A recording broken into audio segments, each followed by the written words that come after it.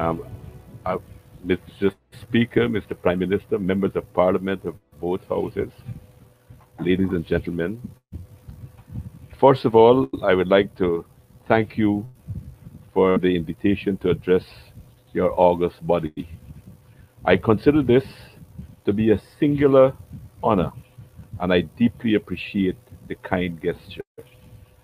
Your parliament is unique, quite a unique body which is playing an important role in bringing Tamil people of Sri Lanka together, uniting them in the drive for peace, freedom, and justice.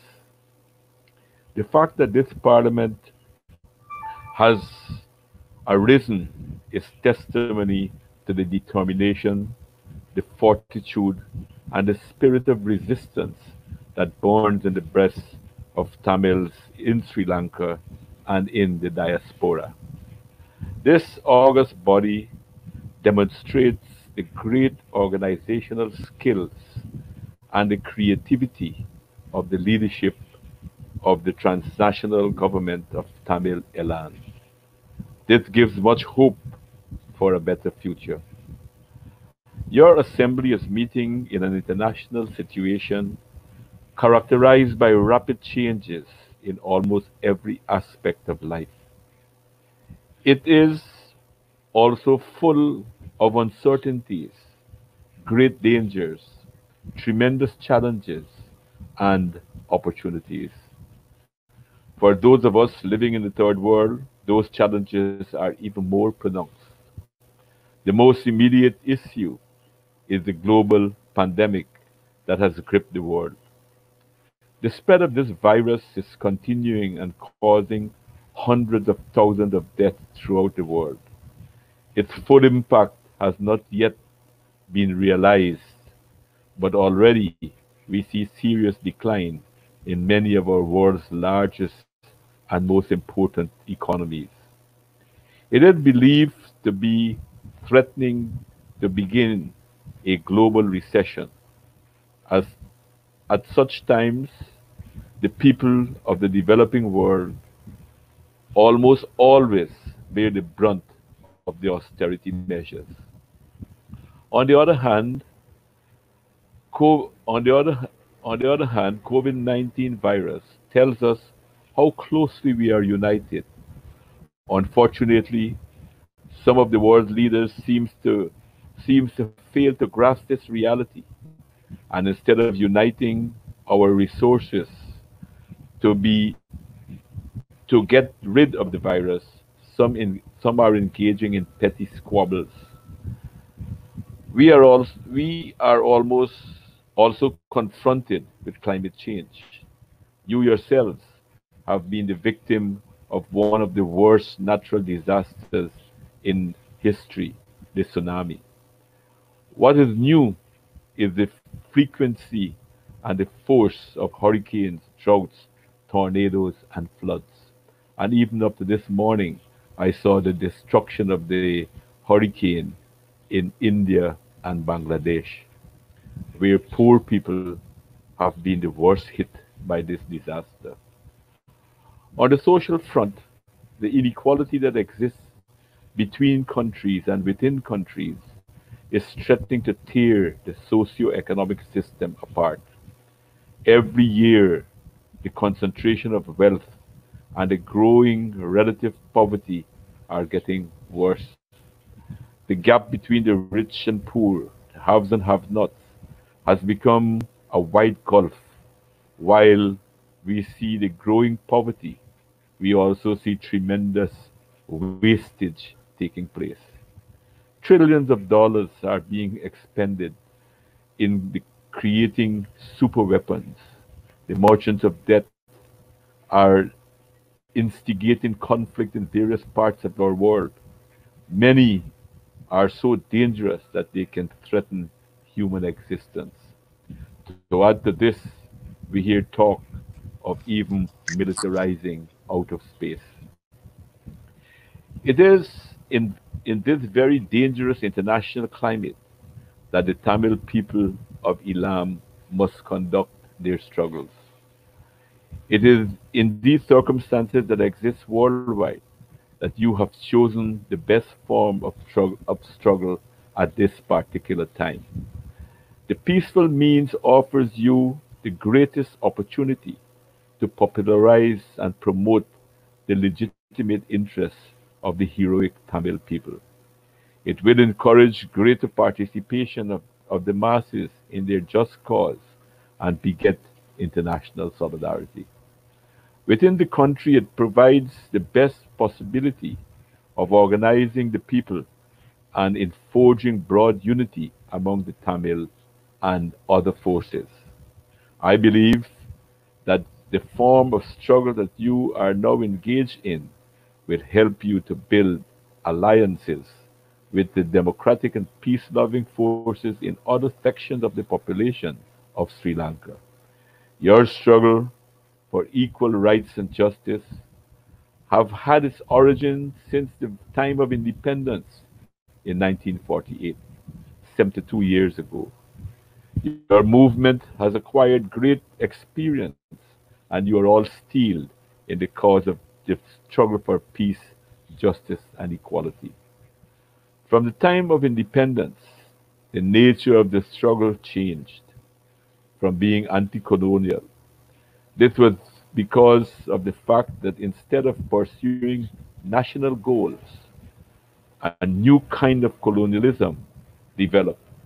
This was where the colonializers and the colonized lived in the same country.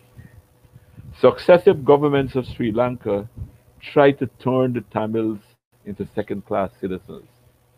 This was done by making laws to keep them permanently disadvantaged.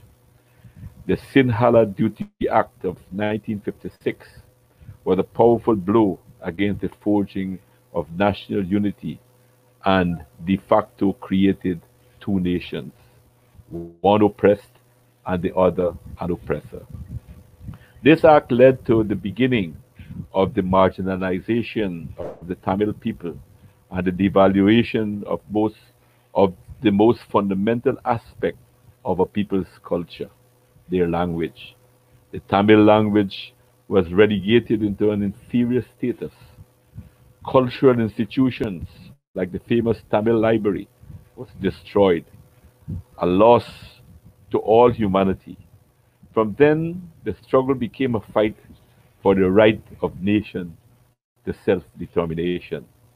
This is a universal right recognized by the United Nations and other international bodies. The attack on the culture of the people and the lack of compromise led to one of the most brutal wars in modern times. Thousands of persons perished in the long war, most, most of whom were Tamils. Here too we see the importance of forms of struggles. While the struggle was just, and even the armed struggle could have been justified, the use of individual acts of terrorism damaged the cause. Those acts of terrorism were used as a pretext to discredit the national liberation objective and used to justify the massive onslaught on innocent Tamil population. The last stage of the war, the last stages of the war were particularly bloody, even savage.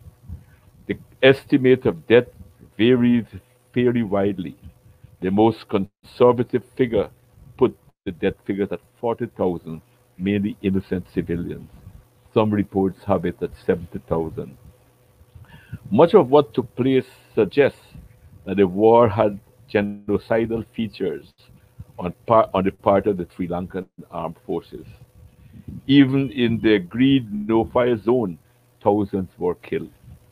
Hospitals, schools, and other important infrastructure destroyed.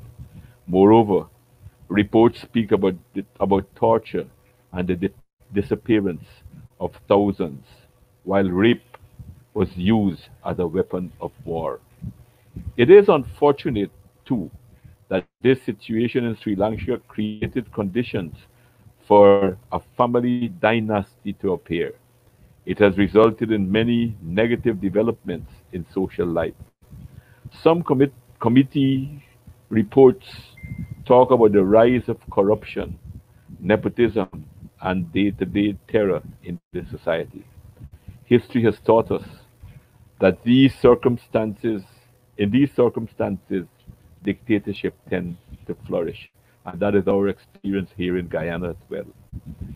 It sometimes does not occur in a single act, but the accumulation of actions. Freedom and rights of people are gradually eroded as first steps. Among the first to be undermined is the right of the freedom of expression. That extends to arbitrary arrests of political and other public figures and the continued abuse of women, many of whom live in fear. It is extremely unfortunate that since the end of the Civil War in 2009, nothing much was done to investigate the thousands of reports of crime committed then and continues today. The international community must correct this at the earliest. This is even more necessary since the last election in Sri Lanka. One can appreciate the trepidation of the population of Tamils in your country, as the current president was the Minister of Defense during the bloodiest period of the Civil War. During the bloodiest period of the Civil War, when most civilians were slaughtered. This is why the work of the transitional government of Tamil Elan is so important. It is necessary not only to inform the international arena, but to build structures in Sri Lanka, to create formidable organizations, to foster hope of the people. In this endeavor, the need to build links with the freedom loving people in Sri Lanka is as important as building international solidarity. You are not alone. The struggle of the Tamil is part of the struggle for peace and disarmament, is part and parcel of the resistance of the Palestinian people and other oppressed the world over. International solidarity means a lot to our globalized world. Your victory will contribute to the cause of all exploited and oppressed. So too will the gains made internationally impact on your own struggles. Allow me to conclude by wishing you successes as you strive firstly for justice, for the crimes committed on your people, and for the freedom and liberation from national oppression. Once more, best wishes, and let us forward to a better world. Thank you for your attention.